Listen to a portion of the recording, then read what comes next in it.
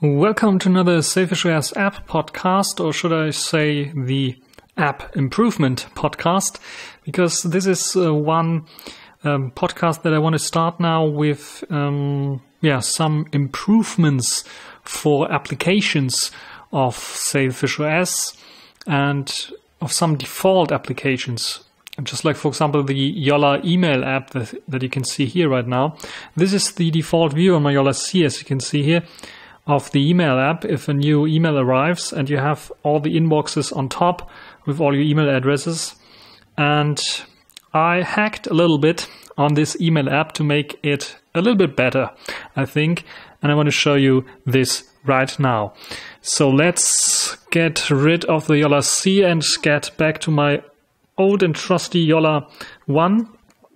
And as you can see here, this is now the new view on the device with the email app. As you can see here, it will list all emails basically that are unread from all inboxes that you have. And you don't have an inbox overview in this main area basically.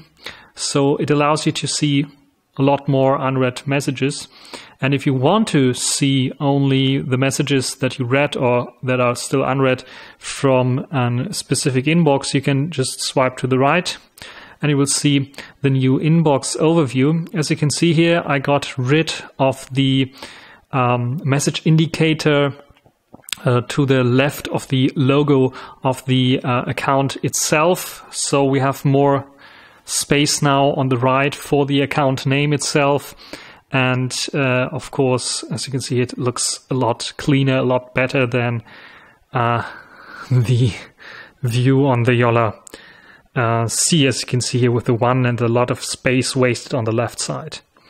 So I think this new overview is a lot better than the older one. So what I've changed as well is, if I go into one inbox, is the view of the emails itself, the list view. As you can see here, we now only have the most important data that we need, and this is the sender of the email and of course the subject. And we don't need a preview of the email itself, which is pretty damn not working correctly if you have an HTML email. So this is, I think, a big plus, that you only have then those things, and getting rid of the preview of the email and just replace it with something useful, just like, for example, I did here. As you can see here, under each email, you have now different buttons, just like, for example, read and unread email. So I can click here to mark this email as read. I can also mark it as unread if I like to. I have the option to answer the email directly by clicking here, or reply to all, forward the email to something else if I'd like to, and of course delete the email if I like to with one click. And as you can see here, you can get rid of various emails very fast and don't have to long press on the email and then go to on delete each time you want to delete an email, or you have to go into the marking mode to mark the various different emails and then hit on delete, which is, I think, not necessary with a delete button right under the email itself.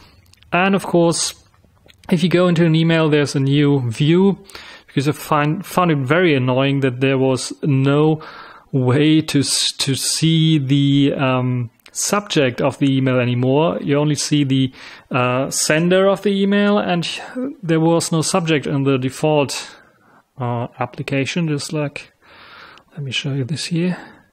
As you can see here, I only see the email itself, but no subject, which is pretty useless. I had to swipe to the right here to get to the subject, and now with my email application patch that I applied, you can see the subject right on the top.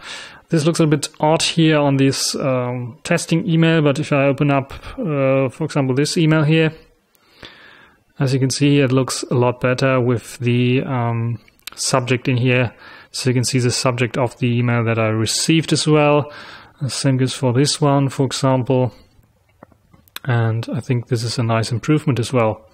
So these are my little patches for the Yola email app. If you'd like to know more about them, if you'd like to apply them basically to yourself, to your email application itself on your Yola device, just go down, hit the link. There's a patch that you can download and then try to patch yourself. I'm not getting into the patch manager thingy yet.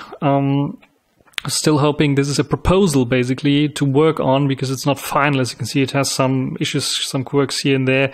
As you can see here, the spacing here. Maybe there's another option for another icon that allows you also to move the email. So move icon. Basically, I'm not sure what to use here. Or we have to, or I have to just simply make this a little bit, make the space a little bit bigger, or place it in the middle so that it does not disturb the rest of the thing. The other thing is, of course, I have to get rid of those. If I have the email selection box, those buttons should go away, I guess. And yeah, there's some improvements that still needs to be done.